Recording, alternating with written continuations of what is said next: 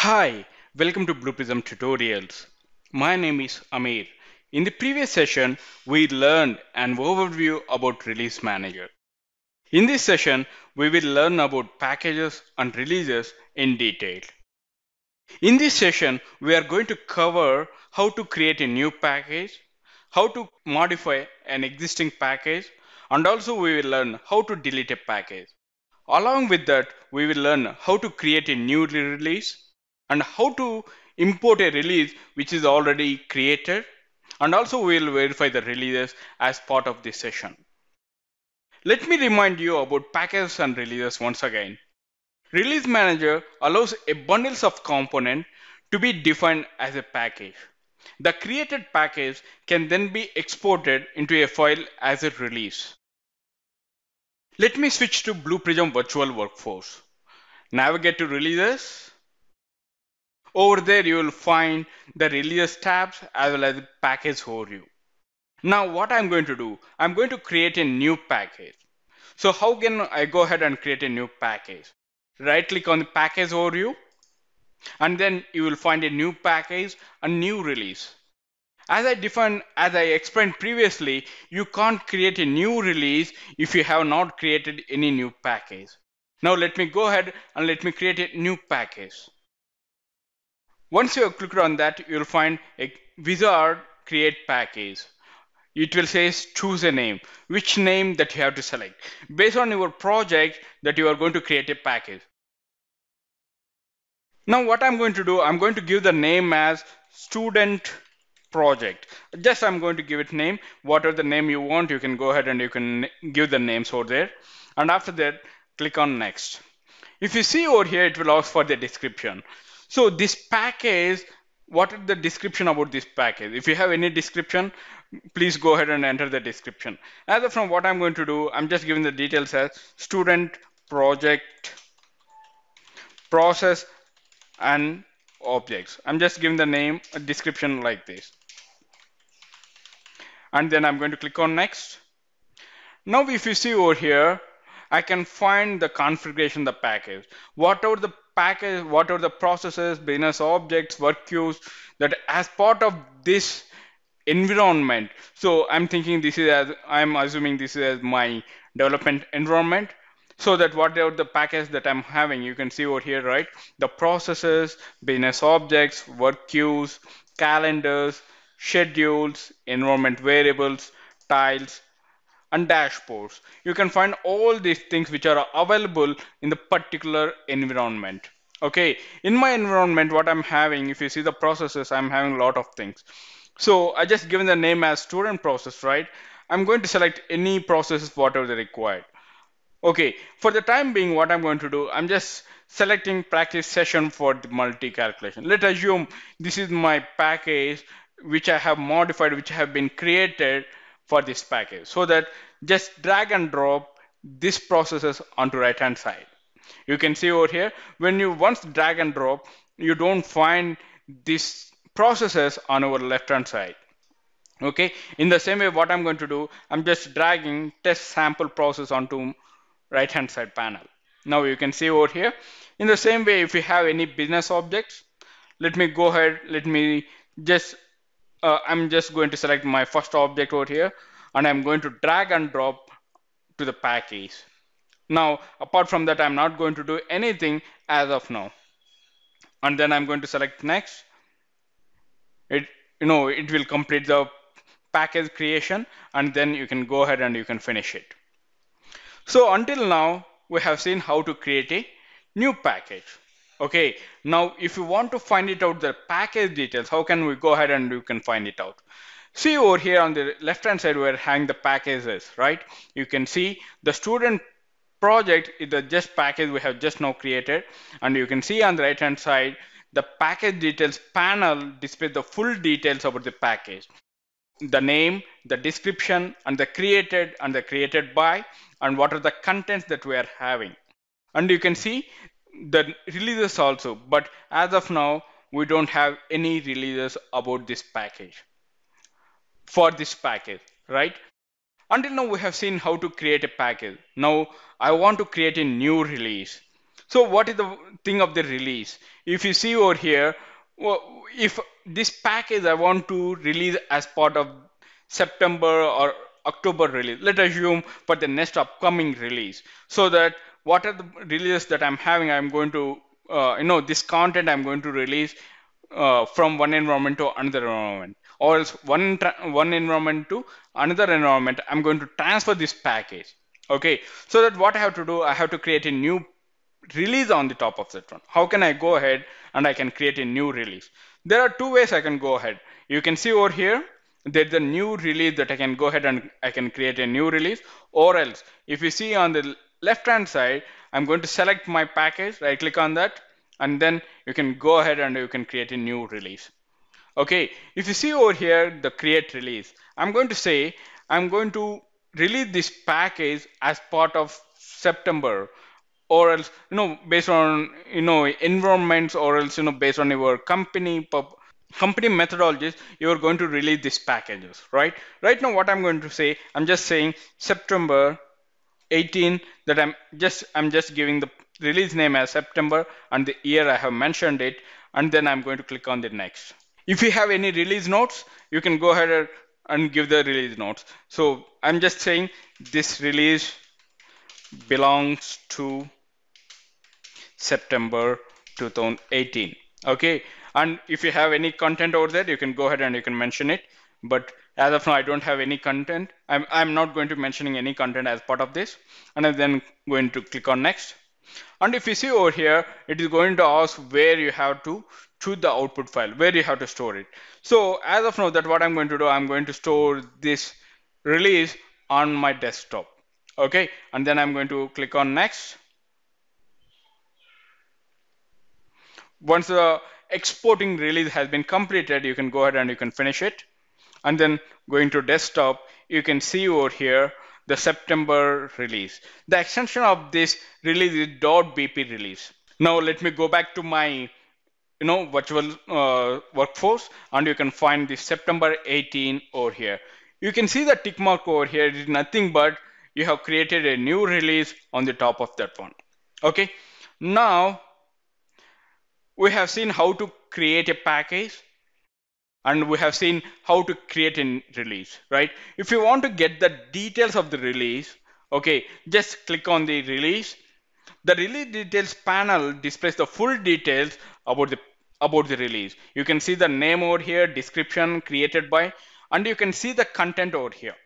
Okay, so for this release, what I'm going to do, I'm going to selecting the same package, whatever the packages that we are having. In the package, we are having the process, sample process, and the objects, right?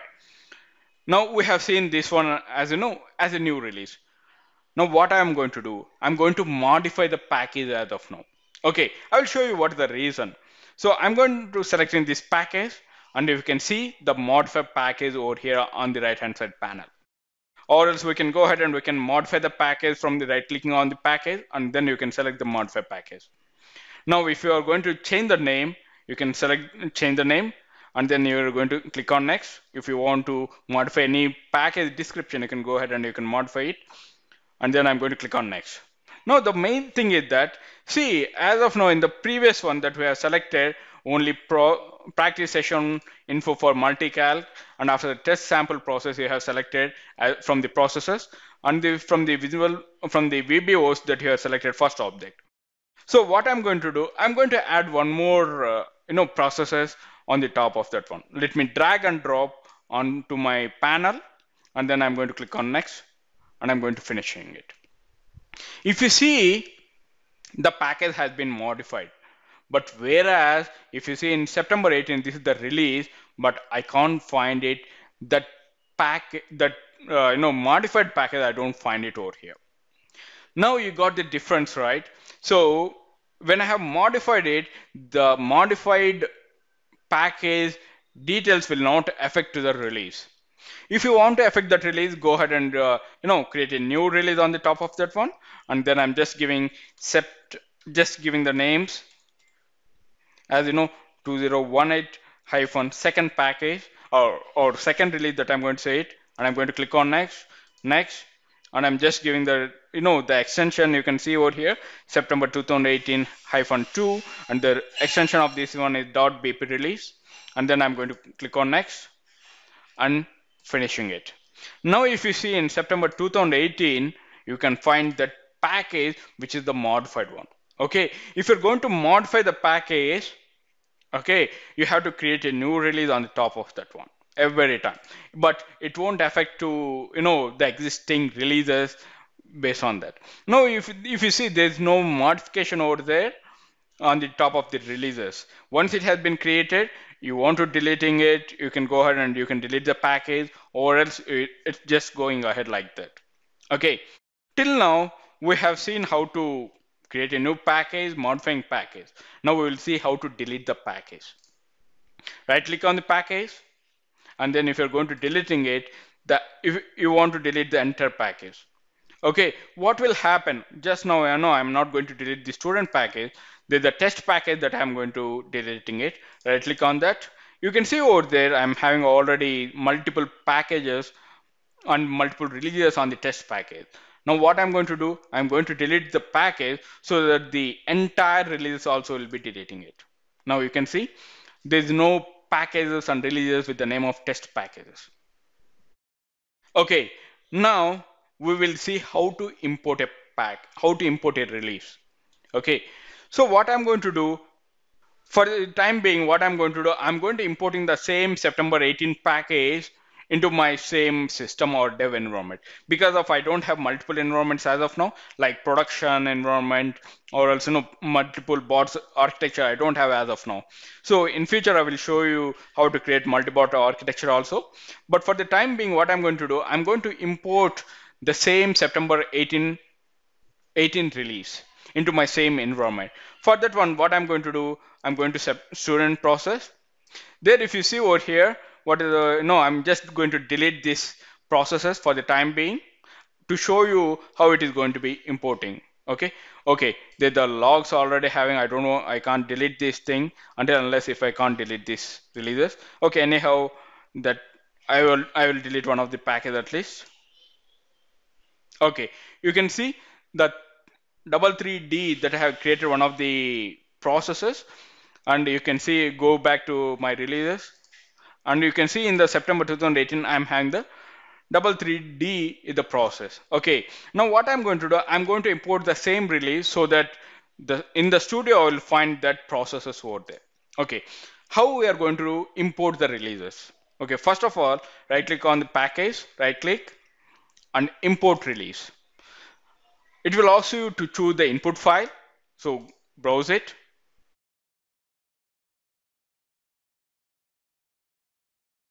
On the desktop that have stored that packages, you can see September 2018-2.bp release. Select that one and then open it. Okay, going next.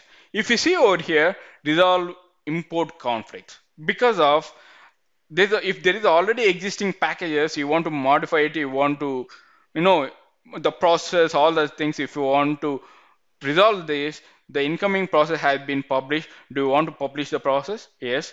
The practice session for multicast, if there is any, if you want to import, do not import this process, or assigning a new ID or at the existing incomes, if there is any kind of thing, if you want to, you can select ahead and you can do that.